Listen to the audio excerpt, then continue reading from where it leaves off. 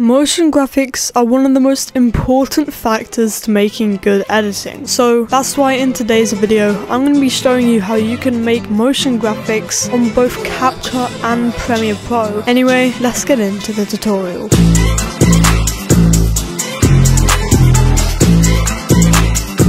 Before I explain what motion graphics really are, I now have a Patreon, but wait, don't skip yet, because if you like my tutorials or just want to support me, this is going to interest you. My Patreon has all the resources I use in my videos. For example, this one that is going to have all of the motion graphic resources I use, along with help on how to replicate the same graphics but with your skin or design. Along with this, it comes with private one-to-one help with anything you need on either Premiere Pro or CapCut, and even comes with some bonus rewards like a custom Discord role and shoutouts in every video for as long as you're subscribed to my Patreon. You can get all of this for just short of $8, but because I've released my Patreon, it's discounted to $6.50. So if you want to make the best content you can, go to patreon.com/JMOD today and get 20% off for the next week of this video being out. Anyway, let's get into the video. The first software that we're going to start with is CapCut. Now the resources you're going to need are your motion graphic resources, which I split into two parts. The reason I've split it up into two parts is so I can animate each individually and merge them together to make this really cool motion graphic effect. Along with this, I also have this endstone background that I applied some effects on. Let's put on my pre-made motion graphic 2 and 1, rearrange them, and then you can see this is what my motion graphic is going to look like. If we highlight both of them, we can move them at the same time. So I'm going to resize it to around this size here. And then we're going to leave 1 second of space. So go to 1 second right here. And then we can start animating pre-made motion 1. You can see here if we rotate it, you can see the middle head and the second outer ring stays the same, or everything else is rotating. This is going to give it a really nice effect. So go over to 1 second. I'm going to select the rotation keyframe. And then I'm going to go to 3.5 seconds into the video. I'm going to select my rotation keyframe again. And I'm going to just keep putting it around until I get to a value I like, which for me is going to be 720. Now if we watch this back, we can already see that we've kind of made a nice motion thing, but it is not clean at all. This is where our first keyframe animation is going to come in the video. To open up the graph menu, right click and show keyframe animation. Then you should see the rotation one, but if you used any other properties in that thing, it'll come up with more. Click the down arrow just right of the screen, and then it should come up with this big graph menu. If this is your first time using keyframe animations, it's going to be a bit confusing, but I'm going to break it down for you. Click the first keyframe here and select auto curve. Go to the second one and select auto curve again. Then this blue line here, we want to drag to around the middle, and then drag the first one to the middle as well. Once you've done that, it should create this long S shape here, which is something that we want. So now if you watch it back, this is what our animation should look like, which just looks so much cleaner than the one before. Once we've finished doing this, we can hide the keyframe animation, and then this is where we're going to group our pre-made animations together. I'm going to select both of these animations. I'm going to right click and create a compound clip. This basically merges both of the layers together and means that we can select certain keyframes which will apply to both of these. If at any point you want to undo the compound clip, you can right click and select undo compound clip. Then I'm going to come over to this transform keyframe, which is going to highlight all of these different factors. And then I'm going to go 1 second in just before our animation started, select it again. Then I'm going to go back to the first one and drag my thing off screen. Then I'm going to right click, show keyframe animation with the Y, and we're going to animate the same thing like we just did with the rotation. I'm going to drag them both to the middle, just like this, and it should make a very nice S shape.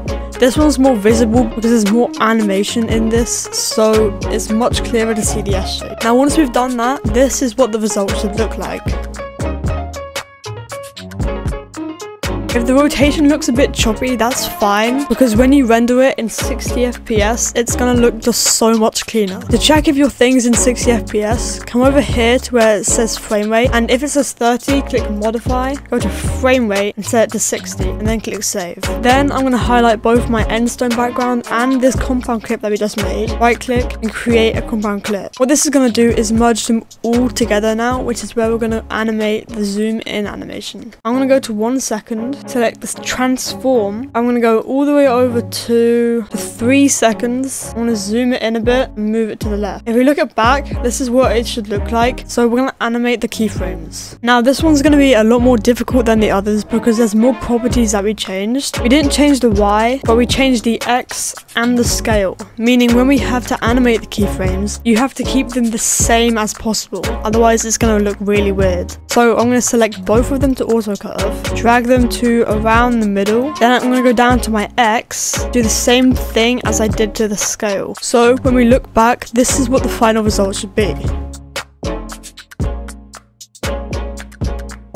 Now, this is where you can customize it to whatever you want. And what I'm going to do is go over to text and I'm going to import some text right here. I'm going to go to 3 seconds where this animation stopped. I'm going to set it to a random thing like strength 2. You can change the font and the color. Then I'm going to give it some glow. I'm going to set the intensity down to around 25 and the range up. I'm going to scale it down a bit like this. I'm going to go down until it says transform. Click it, go 1 second in, so to 4 seconds, set it again, and go to the first one, and then drag our thing off screen. I'm going to right click, show keyframe animation, go to Y, select both to auto curve, drag them to the middle, right click, and hide keyframe animation. And now, once we've done all of that, this is what the final result should look like. Anyway, now we've covered this, let's get into Premiere Pro. Now, once you get into Premiere Pro, you should be probably on a screen like this, and I've already put my background on. Then go up to the top, click Sequence, then Sequence Settings, go over to Time Base and select 60 frames a second. And make sure your video frame size is 1920 by 1080 or 16 by 9. And then once you've done that, you can just click OK. Next step we're going to do is be putting on our motion graphics here, which you can get in my Patreon, and there's even a custom design one where you can change it in whatever way you want. So once you've got your graphics, you can just put them on one by one. And this is where we're going to be starting to animate it. To get to the keyframes, click the video that you want to edit, go up to the top where it says effect controls. If you don't have it, click window and go down to effect controls here. But then once you're on it, you should see motion, and then there's position, scale, rotation, anchor point, and anti-flicker filter, along with opacity and time remapping. The only ones that we're really going to be focusing on is position, scale, and rotation. So go around 1 second in, click rotation, go around 3.5 seconds into the video, and I'm going to rotate it to around 720 or 2 times around. And if you watch this back, that's what it looks like. And this is where we're going to be editing the keyframes to make it look really, really smooth. Now, the good thing about Premiere Pro is it's got an extremely better advantage when it comes to keyframe animations. So I'm going to be showing you how you can do that today. Highlight both of your keyframes in this section here, and you can move this bar if you want to zoom in or out. Right click on the keyframes and then select Bezier. This is going to make it really nice and smooth, but we aren't done yet. Go over to the beginning of the rotation here and select this down arrow. This is going to open a massive menu which has the same type of thing as in CapCut, but also this one here, which we're going to be using a lot. So first we're going to just drag it down to the beginning part here. I'm just going to push it forwards, and then I'm going to do the same for this side until it makes this kind of hump shape here. So now if we watch back,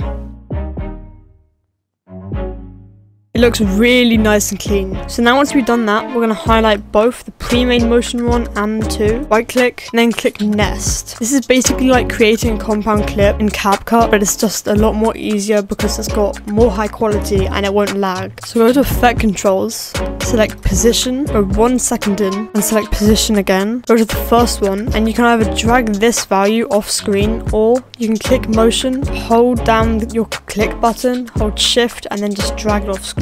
Either way is going to be good. Then we're going to highlight both of them again. Right click, temporal interpolation, and then select Bezier, crop it down a bit, and select this arrow here. Both of these are going to be straight, but we just want to drag them down like this, and then kind of pull them to the middle just like this. So now the final result should look like this. But we aren't done yet. Highlight both your endstone and your nested sequence one. Right click, nest. You can see it still has the same amount of quality. So we're going to click on nested sequence, go to effect controls, go 1 second in, select a position and scale, go around 3 seconds in, and then select them both again. And we're going to be zooming it in a bit like this, and then moving it across like this. Then we're gonna highlight all of these keyframes, right click, temporal interpolation, select Bezier. Then on the position one, we're gonna do the same thing as we did just before. So we're gonna be putting them together, create that, and then the same for the scale. So then once you've done that, you can click off, and this is gonna be the final result of our motion graphics tutorial.